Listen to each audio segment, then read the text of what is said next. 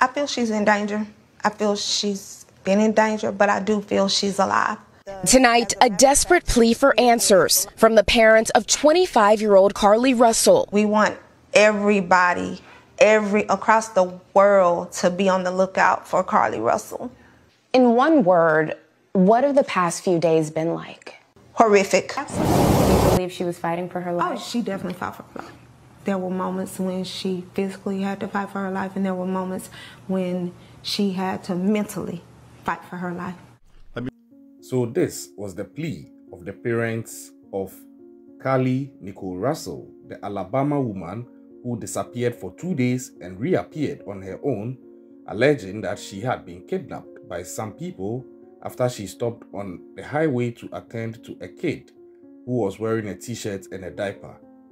Some people have celebrated her return, called it a miracle, amongst some also not believing everything that she's saying.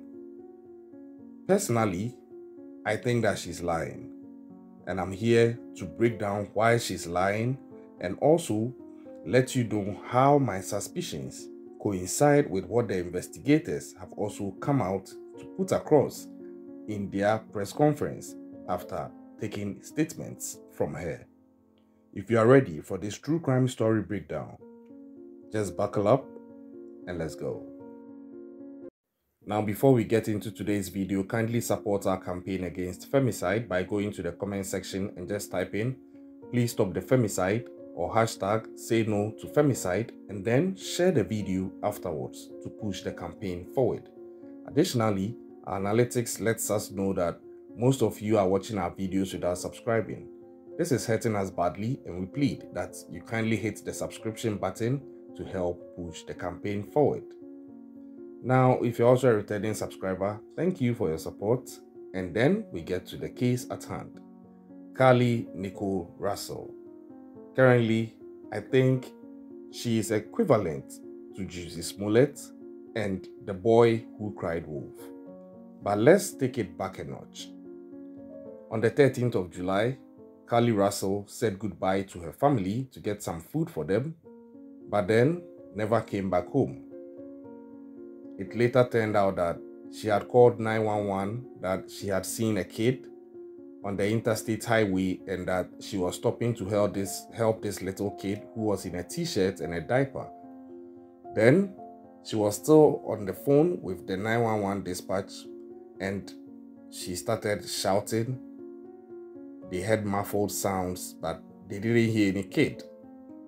And fast forward, Carlee Russell was nowhere to be found.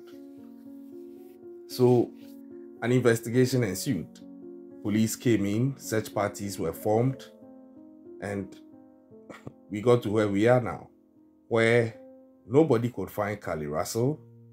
Nobody knew of where she was. A family friend or a family member had allegedly said that she had told them these things, that some people were sort of trying to get her after she stopped to help the kid, and a whole bizarre story was now out there. 2 days later, Carlee Russell shows up, allegedly half naked, to her home and says that she has escaped her captors.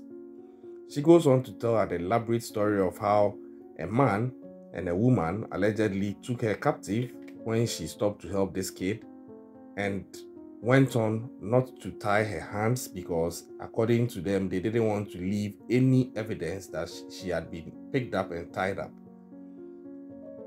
When this story first came out, you'll notice from my channel that I didn't do the story because for me personally, it didn't add up.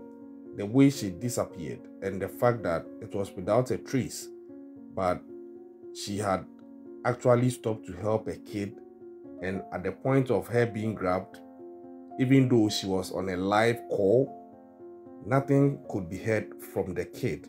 I think per the age that she was describing this child was, I'm expecting this child would have at least made a sound when this child was grabbed as well. Maybe a scream, a yell, something. But it seemed too well tailored a case to be real. That was what my instincts told me at first, so I decided to just lean back first, not to be unempathetic, but to lean back first and wait and see how this will unfold, because something didn't add up. Either these kidnappers were so perfect or the story was too clean. And as the days went on, my suspicions began to grow and actually begin to look like they were justified. Because when Carlee Russell came back home, the story she told to the police now seems not to be adding up.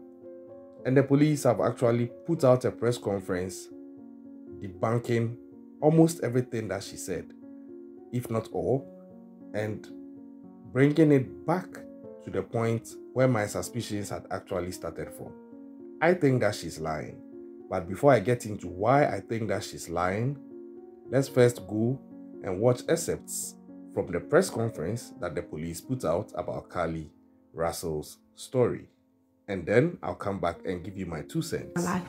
Let me say up front, this investigation is not over. We enlisted the help of the United States Secret Service in conducting this analysis. Part of what data includes several internet searches in the days leading up to her disappearance that I think are very relevant to this case. The term, do you have to pay for an Amber Alert, was searched. The day of her disappearance, the term, how to take money from a register without being caught, was searched.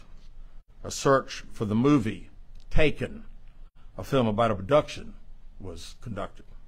As we've been unable to verify most of Carlee's initial statement made to investigators, and we have no reason to believe that there is a threat to the public safety related to this particular case.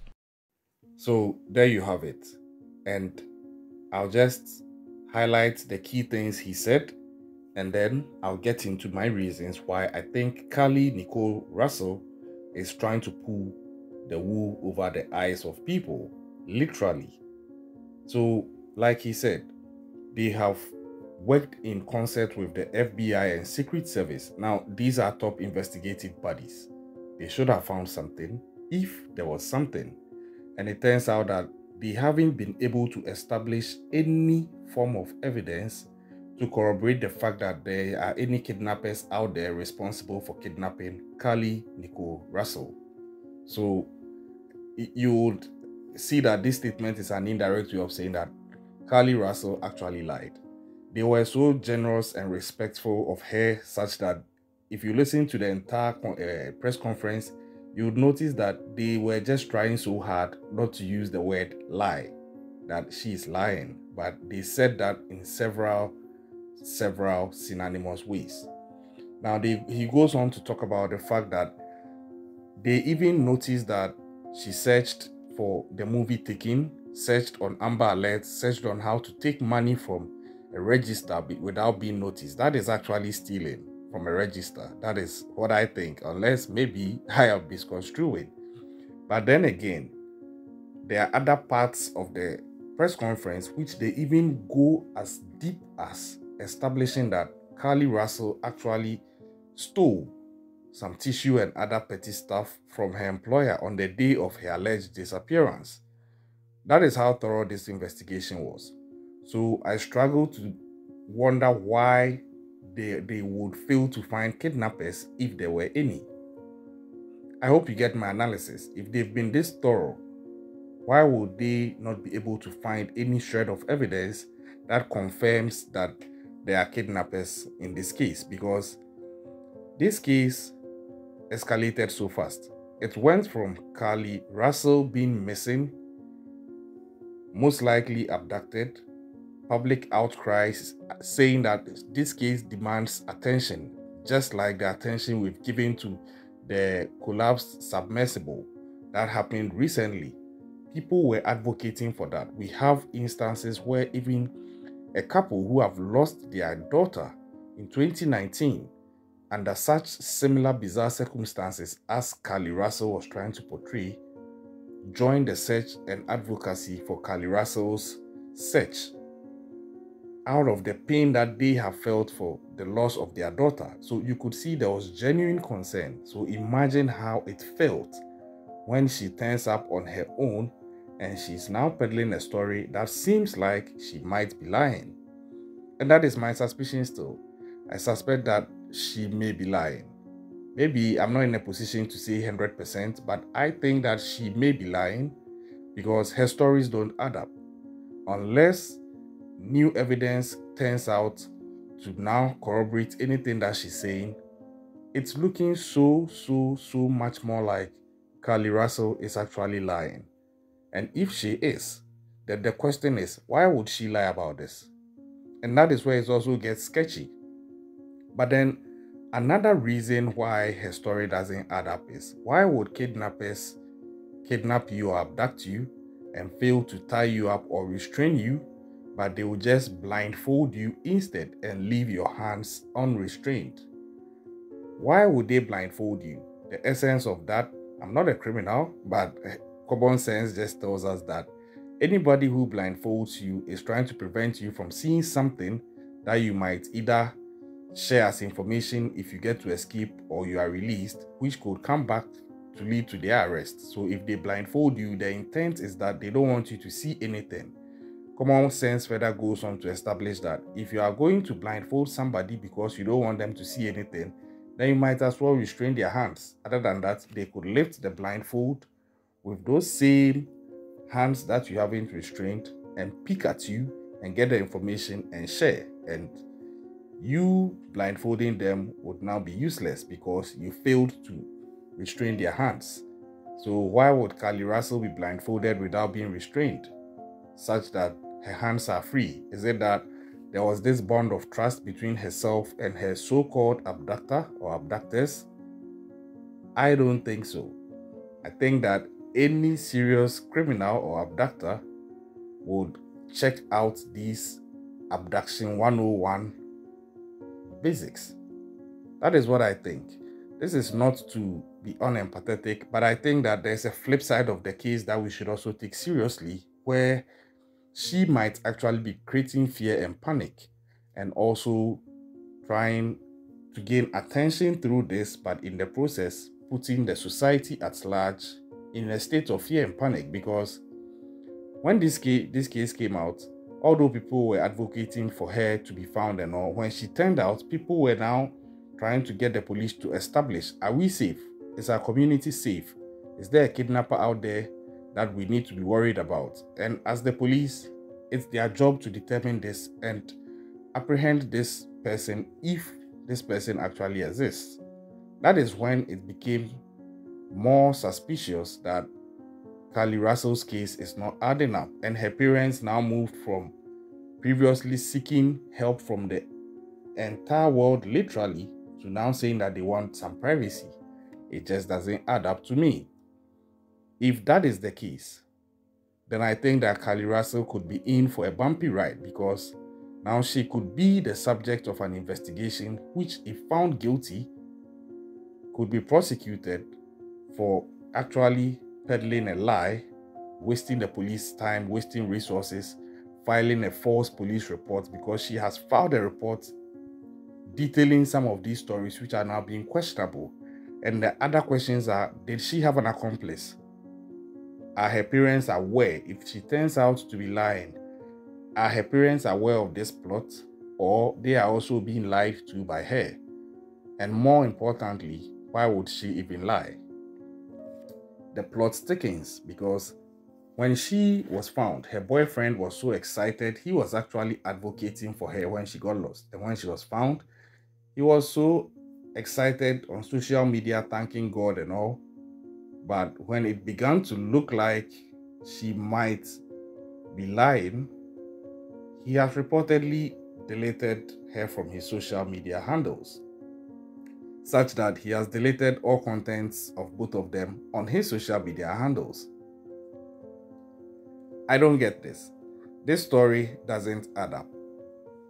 I think that there is more to it, so I'm very happy to hear the police say that the investigation is not over, which I believe means that they are going to get to the bottom of it. At least they've established there are no kidnappers out there. Now, let's go and establish what really happened and whether Carlee is lying, and if she's lying, why she would lie. But here are some reasons why I think she could be motivated to lie. The first, and these are my thoughts, I'm not saying they are facts. The first could be that she needed attention at that level. She is alleged to have tweeted a tweet which actually suggests that she might be having relationship issues with her boyfriend, where the tweet was allegedly depicting the possibility of him having cheated on her with a stripper. If that is the case, I think this was all planned to gain attention of a sort. I don't know what level she aimed for it to get to. I don't think she was thinking she would hit the national news like it did.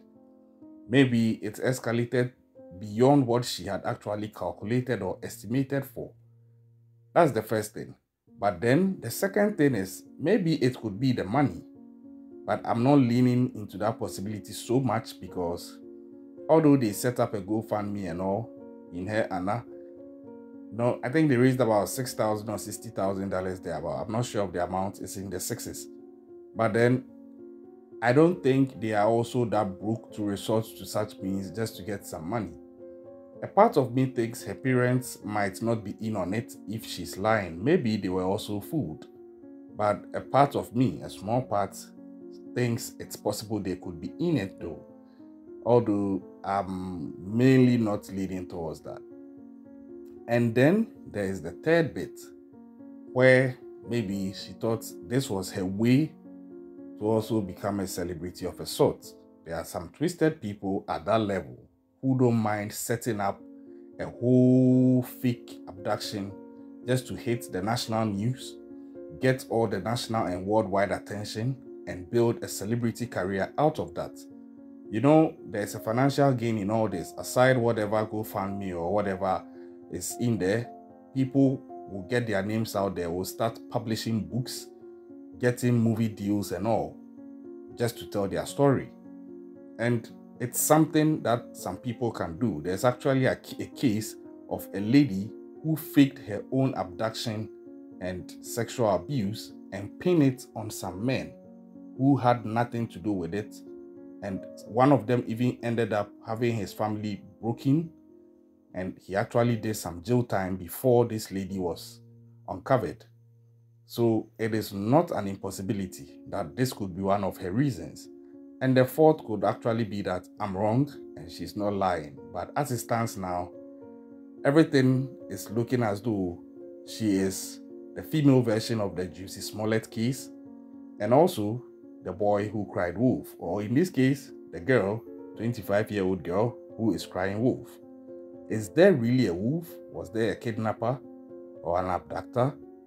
We wait on the police to conclude the investigation. But these are my thoughts out there. It is not a conclusive statement I'm making that she's lying, but as it stands now, it's very, very likely that she is lying. Let me know what you think about this. What do you think? Is she lying or not?